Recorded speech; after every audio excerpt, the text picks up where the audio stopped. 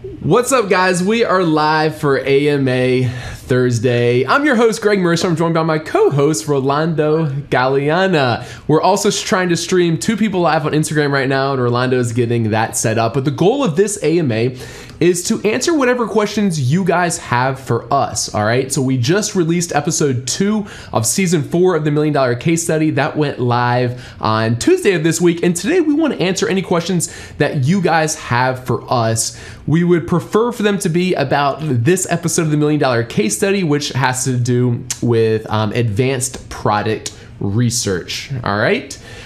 Just so that you guys know, we do have some swag to give away throughout this AMA, so make sure you stay tuned, and we're going to release the details of that pretty shortly. But with that being said, let's go ahead and get started. So we have our first question from Christine Grace, and says, if we do everything as instructed, what would be a reason our products would not be successful? Good question, Christine.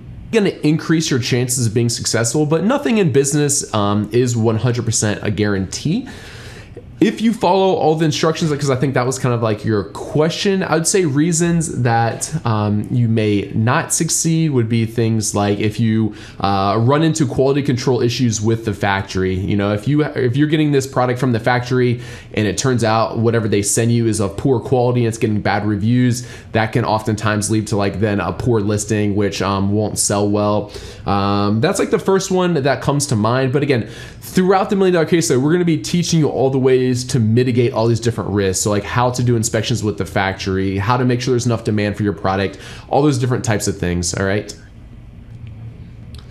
Next question from Charlie. In the Chrome extension, how can a seller be lower in the listing with higher sales and higher revenue? So with Amazon's A9 algorithm, it's there's many factors that are taken into account when it comes to ranking your product, all right? So these are things like the sales velocity for your product. These are other things like how relevant it is for that particular keyword. This is the conversion rate. So just because someone has higher sales doesn't necessarily mean they're going to rank better. That's not the only factor that's taken into account with Amazon's A9 algorithm, all right? So hopefully that answers the question.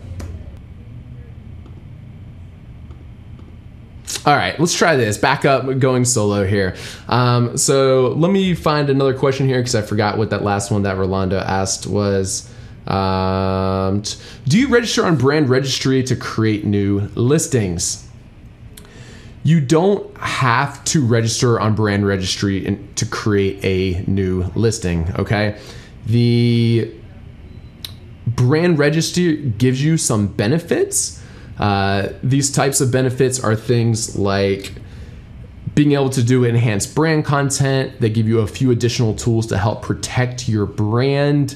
Let's see what else. And if we look kind of like over the years where this is going, like more and more is trending towards Amazon giving like more power and more tools to people who register their brand, but it's not required by any means to sell on Amazon, okay?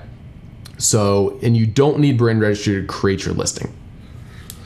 Greg, would you recommend opening a seller account now during product research as an individual, then upgrade to pro as you near launch? Adam from YouTube, to be honest, I heard Amazon took away the individual account and that you now have to pay for the pro account. I'm not quite sure. If it's free, then sure, go ahead and sign up for an individual account. I don't see any harm in that. But if they are making you pay a monthly fee for it now, I wouldn't worry about it because it's not there's not much benefit before you've launched. On YouTube, Sally Ma said, what advice would you give someone who is new and afraid to invest and lose money and is stuck in search of a perfect product? Oh, I already answered that one. All right. What was wrong with products you haven't reordered, Greg? Good question. So I think you're asking this because like in the last $1 Million Case Study, I spoke about how, you know, not all of my products are successful. However,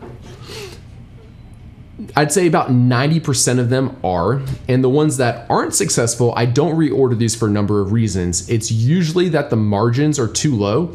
So there's too many competitors that have entered into the space. And as a result, I just can't make good money. It's not worth it for me to invest my money and like take on the risk of a new product or reordering it for only like 5% or 8% margins or whatever else. It's just not worth it, right? The other reason that I wouldn't reorder my product is from time to time, I'll get like a poor quality product from a factory. I'll think I'll have it all figured out, but then the material they packaging it in ends up getting damaged when they send it into Amazon or whatever else the reason may be. In that case, if I'm getting a bunch of like 3.5 or 4-star reviews or whatever else, oftentimes I won't reorder that product. So that's, hopefully that answers it. On Chrome extension, do you sort by sales or do you use the default ranking? I usually just use the default ranking. I like to see, how it's naturally ranked for that particular kind of like search page. So yeah, I mean, you can sort by sales if you want, if that's helpful to you. But yeah, I normally just leave it as default. All right, on YouTube, hey Greg, what's a good place to find freight forwarders that isn't Freightos? Good question. I usually use Freightos or Flexport. If you don't want to use either of those, you could probably just Google it, ask around the Facebook groups who other people are using, who they like. There's a bazillion and one freight forwarders out there, so there's no shortage. On YouTube, Essie said, do you recommend factoring in shipping costs during the research phase in order to gauge true product profitability? Yes, I do. Shipping's oftentimes one of the biggest expenses that you'll receive after the product cost and the Amazon fees. So as a rough rule of thumb, you can use the rule of thumb, let's see, what is it, about $7 per kilogram for air freight, if you're doing air freight. If you're doing ocean freight, it's a little bit different because there's a lot of like fixed fees and whatever else. But if we're just talking about like rough rule of thumbs, you could probably factor in about $1,000 for like a third of a container, so a less than container load. And as a rough rule of thumb, you could probably do like $3,000 for a full container load. Of course, those are just rough rules of thumb. They don't work for everything. And of course, you can always just ask your freight forwarder for an actual quote. But if you're just trying to gauge like overall profitability, if you're trying to narrow down like 20 product ideas down to 10 product ideas, you could kind of use that as a rule of thumb. Do you know why Amazon puts a retail contribution on your listing? My private label has been locked and I can no longer edit this. I barely launched this week. Any help would be appreciated. Just contact seller support. Let them know that you're the brand owner and you were the one that created this listing. Again, this is one of the things that helps a little bit if you do have, man, my brain's not working very good today. Brand registry. If you do a brand registry, it helps a little bit with this, but just email seller support and they should get that taken off. Anna on YouTube says, please suggest web app search criteria for smaller markets like Spain, Italy, etc. Anna, what I would recommend for you actually would be to just go back to our last $1 million case study, season 3, where we launched the Jungle Slumber. In that particular one, we launched in the UK market, but I speak a little bit about search criteria for the smaller EU markets as well. Deanna says, I've not launched yet. Worried I'm going to miss Q4 sales. Should I start out exploring wholesaling and buy box competing or still move forward with private label? So if you move forward with private label at the speed at which we're doing so in season 4 of the $1 million case study, you can probably get in on a lot of Q4. However, you do need to place those orders probably within the next month in order to get it in for the kind of like the hot part of Q4. I would probably still move forward with that, but if you're more comfortable exploring wholesale and trying to compete for the buy box, that's fine too. People definitely do have success with this. On YouTube, Adventurous Human says, do you skip over products with no image in the product database? What's up with those? No, I don't necessarily skip over them. A lot of those don't have images on Amazon. In those scenarios that you click on those in the product database and they don't have an image and then you land on Amazon and it does have one, that just means that those were just added in the past few days and the refreshed version hasn't shown up in the product database yet. Alan on Facebook says, do new rules about tariffs affect your importing? If it does, how much percentage do you have to pay? Yes, tariffs are a ever evolving and changing landscape. There's no one percentage that I can give you because it depends what type of freight you're importing, okay? So yeah, some are like less than 1%. Other ones I think are 5, 10, maybe even 20%. So the best thing to do would be to ask your freight forwarder. This is what I do. I just ask my freight forwarder. I describe the goods to them and ask them what the percentage of tariffs would be. Just so you understand a little bit better, out of all the goods that I import, I think most of them are like 1% or less. It's a very small amount. Anthony on YouTube says, hey guys, on product research, if reviews look good, sales in the top 10 are good, and doesn't look seasonal or hazardous, what would be an unexpected reason to drop the idea from past experience? An unexpected reason may be that this item's actually patented, in which case you're not able to sell it or sell the exact same item at least. So yeah, I'm trying to think if there's any other unexpected ones. Not that I really know of. On YouTube, hey Greg, do you need to have a variation? My understanding from Amazon is you need to have variations to qualify for lightning deals. What is your experience? No, you don't have to have variations, and you don't have to have variations to qualify for lightning deals. I'm not sure where that came from. $1 million question. How do you see the Indian market? This is from Mahesh on YouTube. Good question. I haven't personally sold anything on the Amazon India marketplace before. All right. I know a lot of people do, and a lot of people have good success there. It's obviously a very fast growing economy that, from my understanding, is becoming more and more comfortable with e-commerce and shopping on Amazon. So if you are from India, or you feel comfortable with that, selling on that marketplace, or it seems the easiest for you, then I'd say go for it. What I always recommend to people when they ask me that, they'll say what market do you recommend I sell in?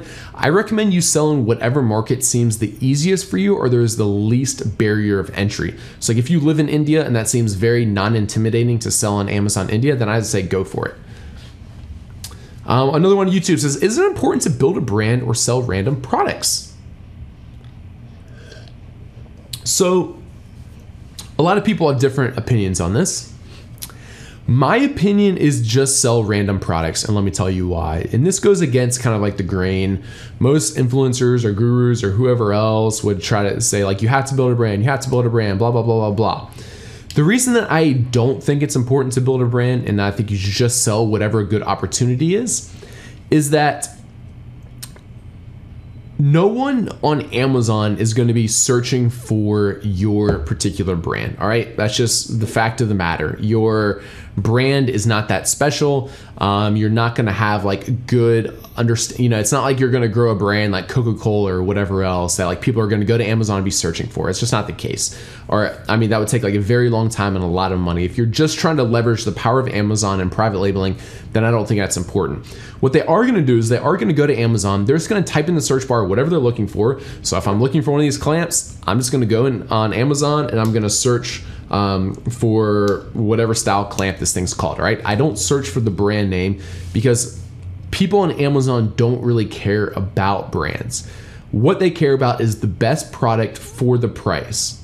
And the reason brands really even exist is, this is my opinion, but prior to the internet era, the reason that brands were important is because you understood the quality or what to expect out of the product. So if we use Coca-Cola as an example, I could buy a Coke anywhere in the world and I would know what it would taste like, and I would understand there's a certain quality associated with it, or just a certain taste associated with it, okay?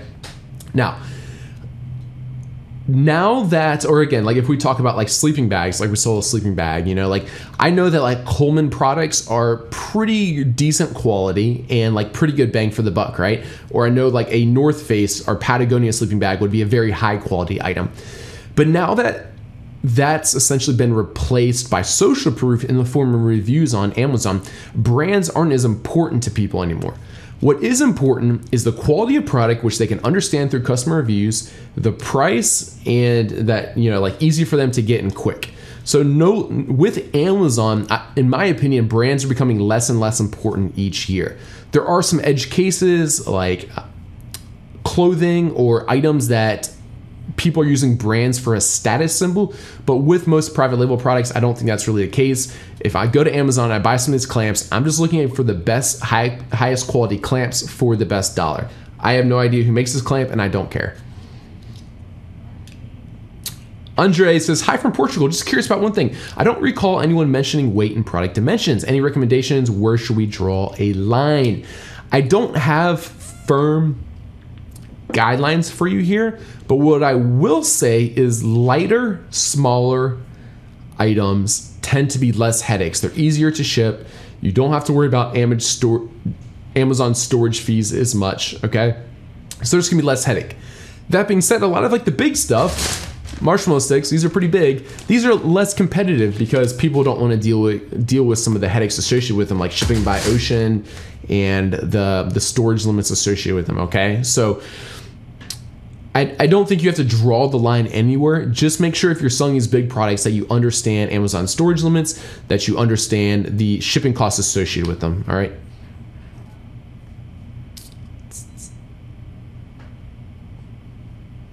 I found a niche with relatively low competition. When I searched it further on Alibaba, I found basically the suppliers are selling the similar products. Should I give up on this? So I think what's probably happening here is you went to Alibaba, you searched for it, and you saw images that are the same images or what are on Amazon. This doesn't mean that these factories are selling these products on Amazon. Chinese factories have been known to just rip off the images from Amazon, okay? So like actually if you go on Alibaba right now and search for marshmallow sticks, you'll see a lot of the photos that I took of my marshmallow sticks on these Alibaba listings. Those aren't even my supplier. They're just ripping off my images off my Amazon site, okay? A lot of you guys probably know this, but like IP protection laws and just IP laws in general in China aren't as strict or might not even exist of what they do in like North America or even the EU. So they don't even necessarily think of that as unethical, I think it's not even illegal. So that's why you see so many of these images on Alibaba that match what they are on Amazon. That doesn't mean that they're the factory. That doesn't mean that they sell their products on Amazon though. Can you put your company email on the package? Is Amazon against that? No, put your email on the package. I mean, just think like, if you buy a Sony TV from Amazon, Sony's website and email address and everything else is going to be on the package. That's perfectly fine. I don't know why I think there's like rumors floating around that like you can't do that. But like I said, like Sony and Panasonic and whoever else, like these people don't make special packaging just for Amazon. They have all their contact and marketing materials on there. When did you realize you were going to be very successful with Amazon FBA? This Catherine asks this on YouTube. This is a good question. I don't really know. I don't know if there was like one day I sat down and be like, whoa, I'm going to be successful with Amazon FBA. I'm kind of bad at kind of like stopping and reflecting on those things. I more so have the personality of just like continue to do more, continue to grow, continue to do better. Rarely do I like kind of like sit down and be like, oh wow, I now realize I'm gonna be successful. So I don't know. Dylan on YouTube said, hey Greg, I really want to get into private label, but my account was suspended in December while doing retail arbitrage and online arbitrage. I've tried everything to get it back. What do you recommend? Change career path? I would recommend probably hiring an expert to get it unsuspended for you. I don't know exactly what you were doing. It sounds like it was something that was probably pretty bad if you haven't been able to give it back. But these experts, it does cost a little bit of money or a good chunk of money to pay them. However, they have pretty much a 100% success rate of getting these accounts back on Amazon. All right. So if that was the case, you could do that. Of course, if you have a family member or a spouse or whatever else, you could have them open an account. However, you're entering a pretty strong gray area here because you're really only supposed to have like one account per household. So something to think about. Have you ever done an Amazon warehouse tour? I'm thinking of doing one soon. I was at Amazon a few weeks ago in their Seattle headquarters. And I got to see a lot of like the headquarters, and I spoke to a lot of people while I was there, and that was really cool. But I actually haven't been to a warehouse yet. It reminded me of that because while I was there, I was like, dude, I really need to go on a warehouse tour. Or the guy who was taking me around, he works at Amazon. He just went to a warehouse the first time, like the week before. And I guess part of a training for a new role he was taking on, he had to like work in the warehouse for 2 days. He said it was like pretty tough work, but it was pretty fascinating to hear him tell the stories about it. So I haven't done one. I need to go do one though. I think there's a website that you can sign up for warehouse tours on Amazon. However, I hear they're pretty like booked up for months in advance, but hey, it'd be fun to get on it. Do you have a product calculator that I can use to work out taxes, shipping, PPC, etc.? It's hard calculating all of this every time you want to change purchase and selling price. Thanks so much. We do have a Excel sheet that we built to do this. So maybe one of the people that are helping with the chat box can try to find a link for it. I don't remember like what blog post or what prior content it was with, but we do have a calculator that you can use to do this. I'm just not quite sure how to get to it right now. Maybe if you Google it with Jungle Scout, you could find it. If not, we'll try to drop something, link for it in the chat box. DeAndrea said, hey Greg, is it possible to import internationally using just Seller Essentials UPS and send your supplier shipping labels? No, unless they've changed something, this isn't possible. When you go into Amazon and put the from address of somewhere overseas, like in China, after you do that, the UPS small parcel option is no longer available. So no, I don't think you're going to be able to do that unless they change something and there's something new. If we were to find and make modifications to stand out from the competitors, how do we protect our listing item from other sellers? Good question. So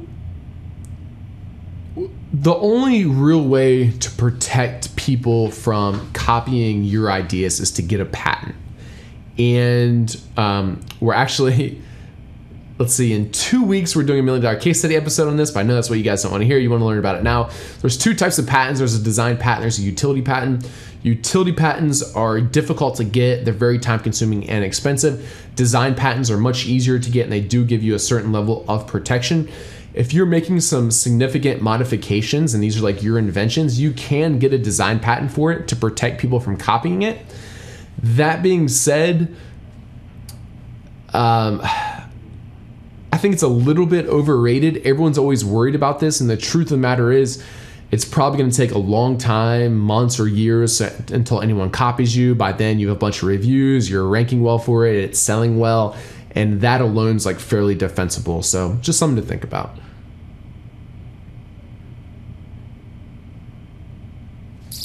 How many products do you launch a year? Jamie Reed on Facebook asked this. So I don't spend as much time on my Amazon business as what I used to. Now it's only probably like about 5 hours per week.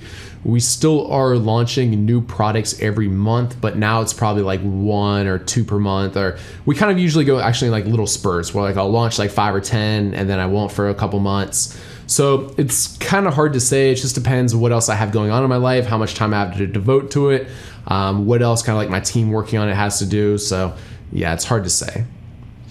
Did you ever sell wholesale or went straight into private labeling? So when I started selling on Amazon in 2012, I was selling some wholesale products. I am now 100% selling private label products. All of the wholesale products over the years, the margins just got too tough trying to compete for the buy box for them. All right, Adventurous Man said, ask you anything, question mark? I heard you were living in Bali as a digital nomad. Is that true? That's awesome if so. Number 2, what's your favorite ice cream flavor? from January 2015 until January of this year, 2018. So for 3 years, I was a full-time nomad.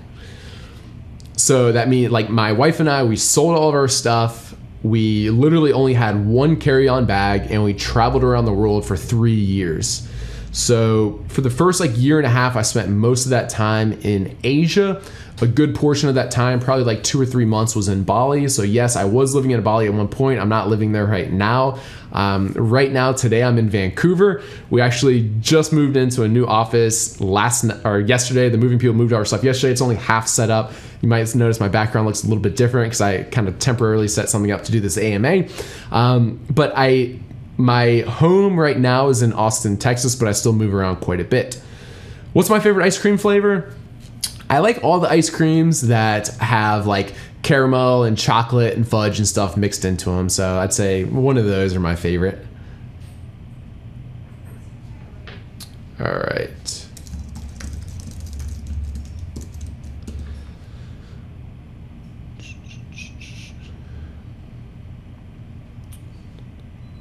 Searching for products on the top 10 and analyzing on the Chrome extension, how do we avoid being misled by the black hat SEO products that are artificially ranked? This actually isn't that prevalent on Amazon. I don't think there's that many people that are like effectively doing black hat methods to get ranked better. People do promotions, and during promotions you will get ranked better. What I would recommend is tracking the products on the Jungle Scout product tracker, and you get to see day-by-day sales. And like before I sell that product, if there's like one or two or a couple people or whatever that had like a huge amount of sales the day before, or like for the past few days, then those people are artificially ranked. But that isn't something that just like on a day-by-day basis while I'm doing product research that I really worry about that much. All right, it's time to give away some swag. The first winner is on Facebook, Zane UI Rafi.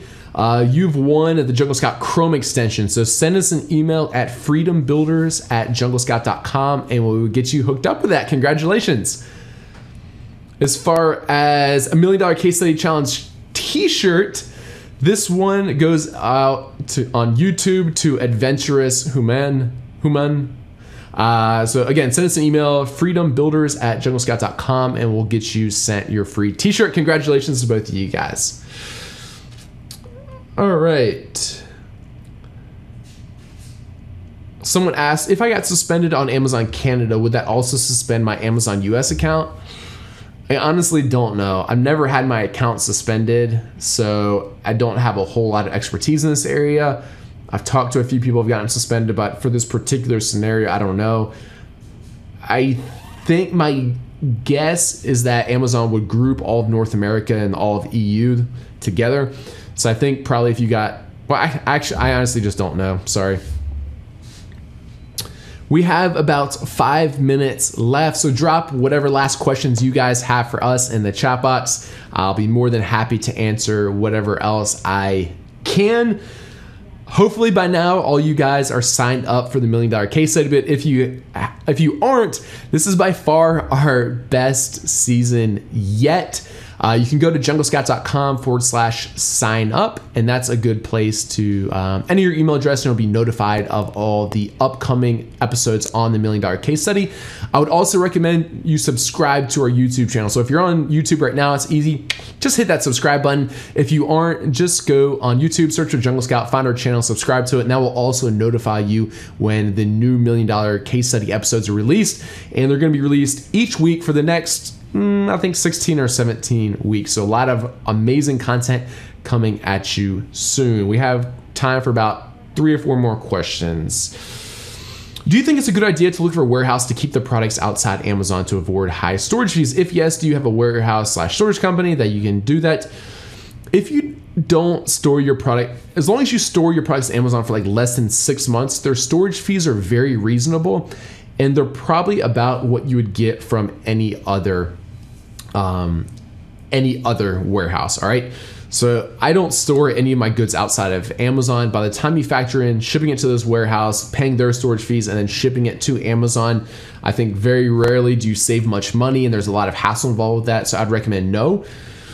If you have a product that you ordered way too many units of and it's not selling that well and it's about to hit like the 6-month mark, then you could transfer some of that, store it elsewhere, because after 6 months, Amazon's long-term storage fees do charge you a lot. So that's something you can do or think about. What Jungle Scout opportunity score are you comfortable pulling the trigger on? Is 6 okay, or do you push for higher? Is medium demand, low competition considered a good opportunity? 6 is okay. I think 6 is about the minimum that I would want to pull the trigger on.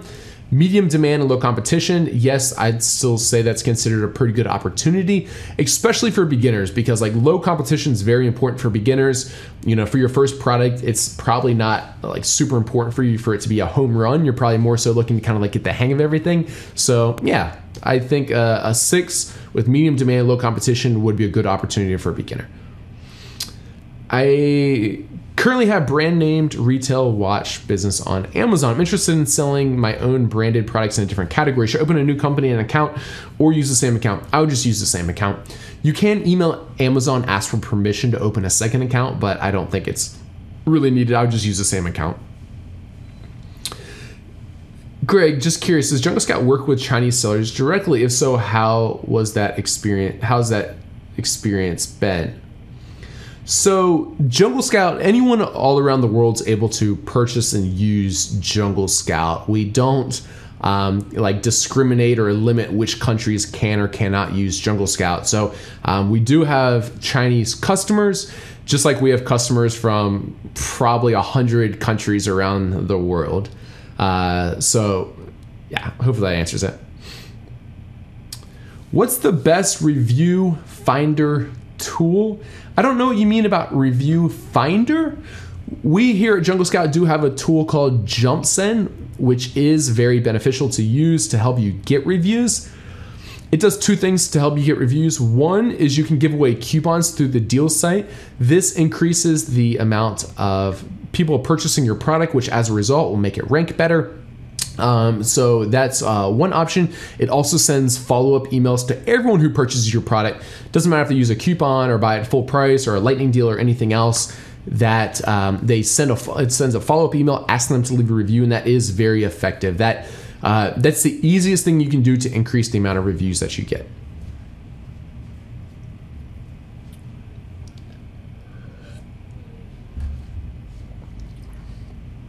Let's see, I think we have time for one more question. I'm going to try to find a good one in here. How long did it take you to scale from 1 product to 10 as a seller? That probably took me a year to 18 months. The biggest factor that's going to be affecting this is how much cash you have. So unfortunately, it is a cash intensive business. You have to pay your own cash in order to get these goods. So that's usually what's holding people back from scaling faster. If you have more money to invest in this business, it's going to be easier for you to scale because you have more money to buy more inventory.